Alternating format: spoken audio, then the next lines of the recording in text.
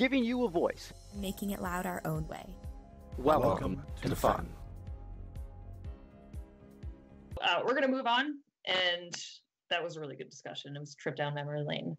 So I'm sure that many of you have seen the awesome crowdsourced posts that Alan posts on his Facebook, and one of his most recent ones has generated a lot of interesting discussion around what the community would change about FRC and FIRST.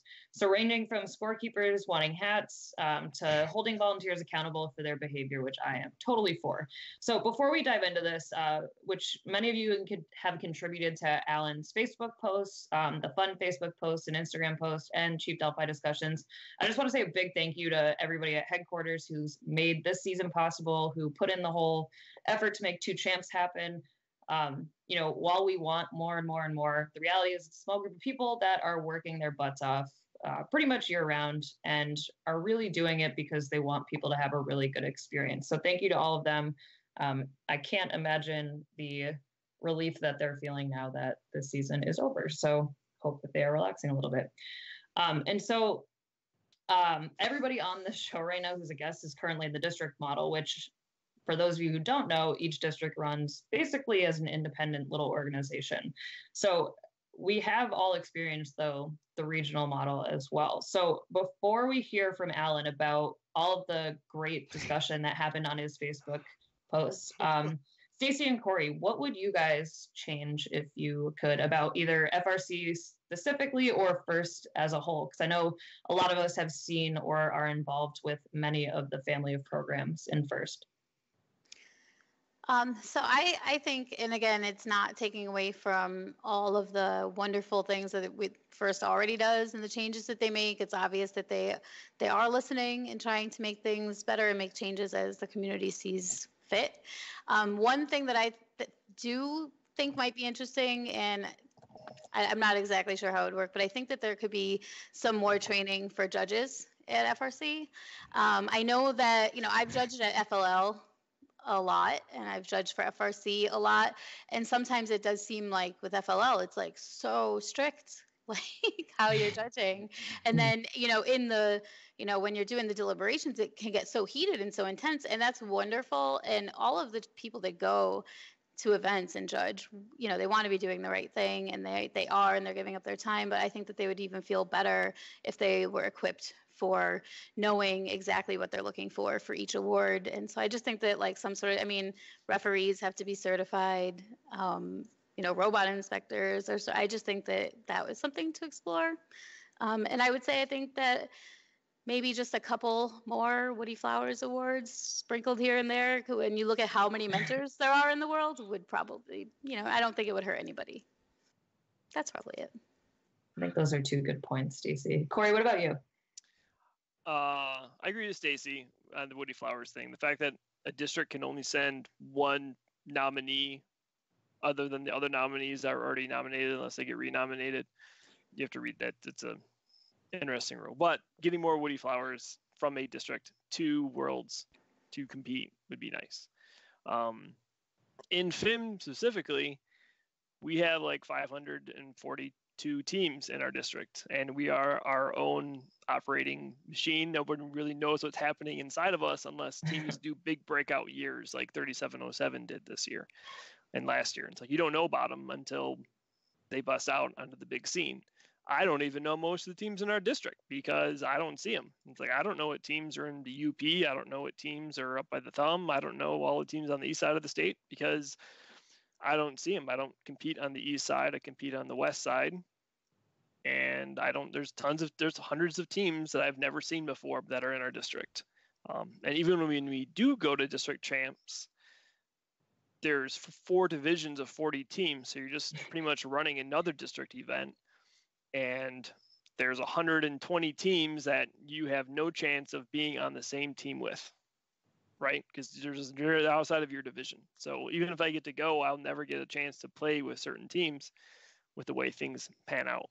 So it's just really big, and it's a huge scale, and it's fantastic. We're at 542 teams. I just wish we could play with more of them. Definitely agree. I can't wrap my head around the over 500 teams. That's so crazy. Absolutely insane.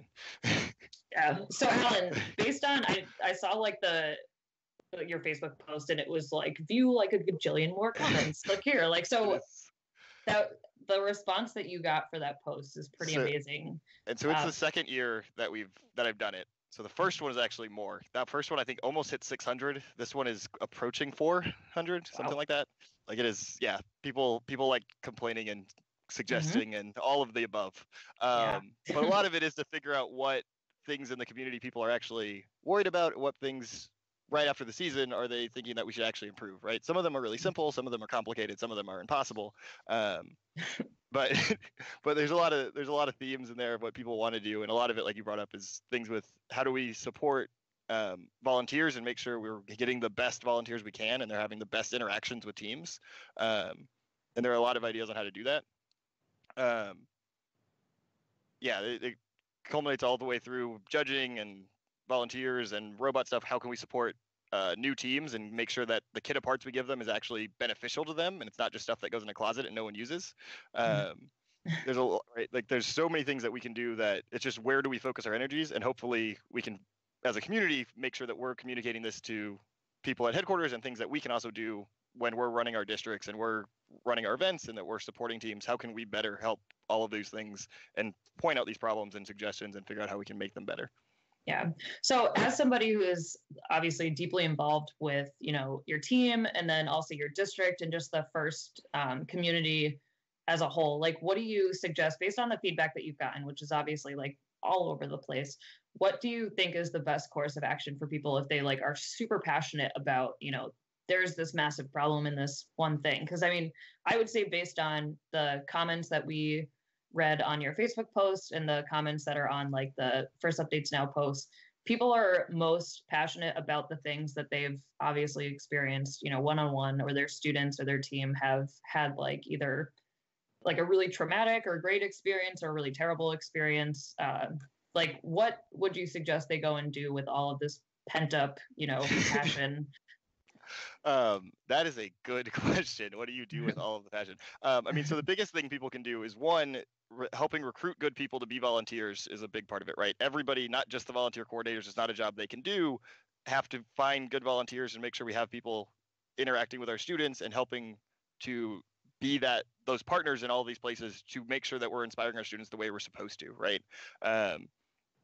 The same thing with helping other teams have the best experience they possibly can, reaching out early, offering advice, doing whatever you can to document what you do and publish it. All of that stuff helps, and it just makes our community stronger whenever we're doing that, right? We're having those discussions, and also just making sure we're talking about it, right? Feedback back to your people, back to the people who are local to you, running your district, your regional directors, your first senior mentors, all of those people, making sure you're communicating often and that you're not just holding in any frustration and being annoyed by it, and you're actually talking about it and talking about it with other teams and figuring out ways that you can help be a part of the solution.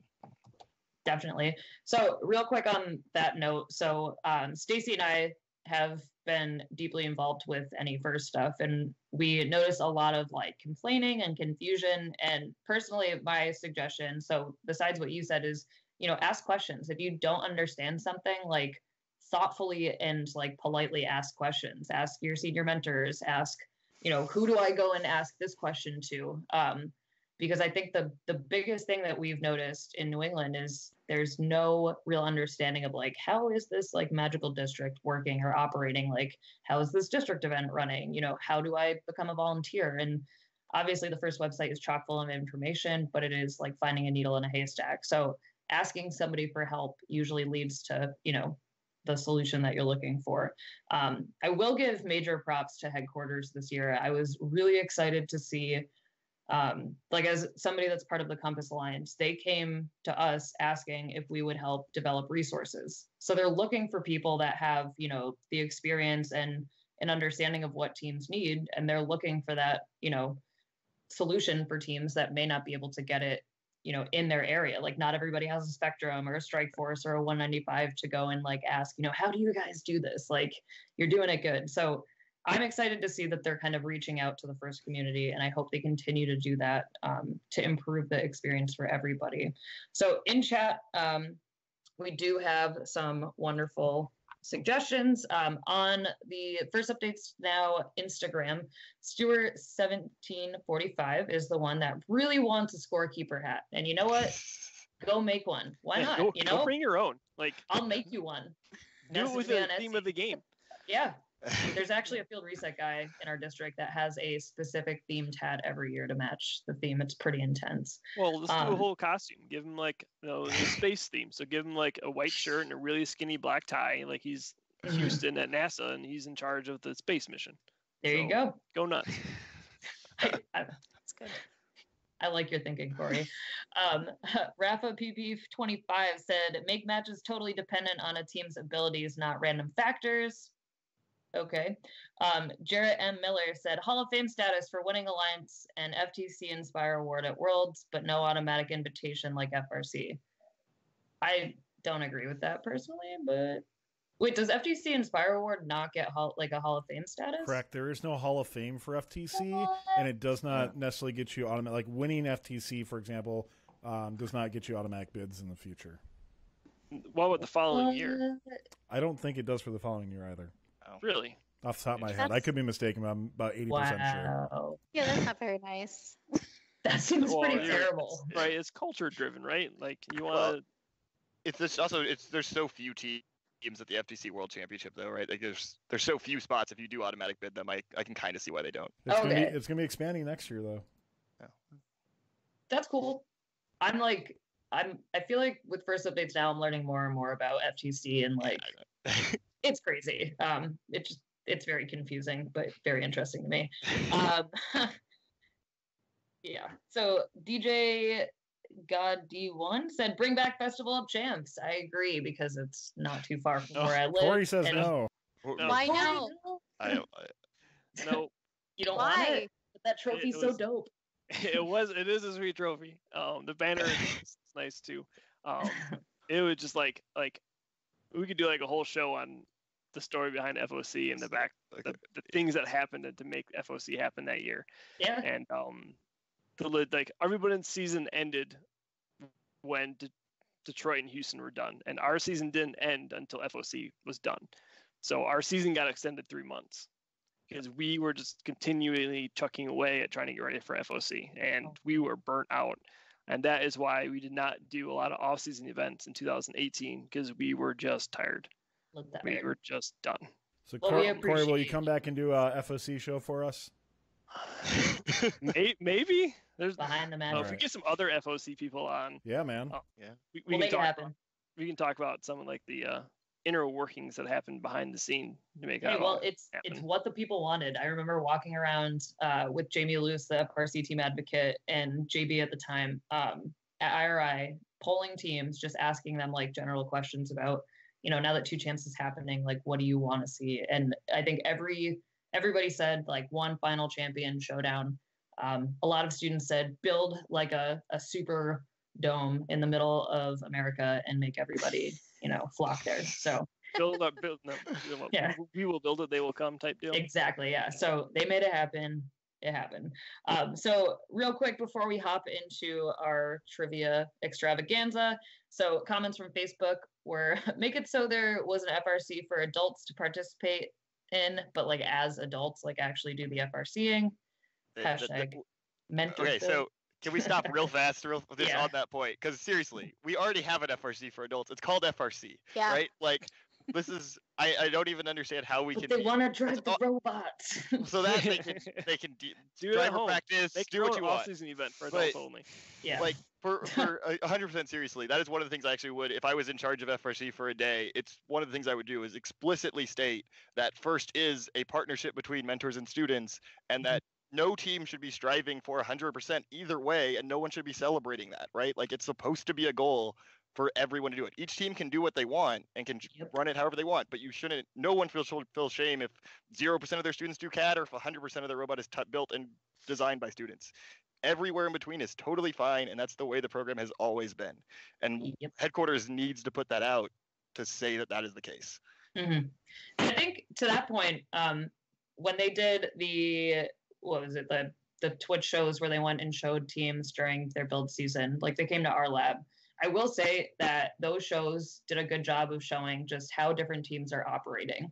Like, I think that's like a good step towards that. And First Updates now does it with like behind the bumpers and stuff. But I think First is definitely trying to showcase like the different methods of doing things. And I mean, I agree with you, Alan, 100%. I mean, when you were talking about that, it just made me think of like, what if babies were president or whatever? Like, that I saw in some movie. It's like, you know, if you just throw a book at a kid and say, "Here, kid, learn," like, it doesn't really work that way. And you invest too much money and time to just let them run off with it. But anyway, so last one is, I'd suggest first reconsider allowing teams to compete outside of their district and region. They take points and awards away from teams who only have one regional or two district chances to compete. I like going to regionals with my kids. It's probably the only time that most of them will ever get to go travel, is with our team if we go either outside of district to another district or to a regional. So I get it. But I think teams that are in regional format and you have third plays available at districts, it should not be exclusive to just right. I have an open spot. People from outside the district can come in. Probably won't happen in Michigan because there's just a ton of teams, so those spots won't be available. Hey, New England definitely. There were right, but why not let a regional team come in? It's no different than a team that's in the outside of it, that's in another district come in. It's the same. Mm-hmm. They all of a sudden get their unbag. Well, not anymore, but they. Well, especially now with no unbag, like they absolutely should be able to play now. Yeah. We need your help to keep fun loud, live, and independent. Help us by visiting our Patreon to pledge your support at patreon.com/First Updates Now. You can also support Fun live on Twitch for a few bucks a month or by linking your Prime account for free and clicking subscribe. Thank you to all of our co-executive producers keeping Fun loud, live, and independent.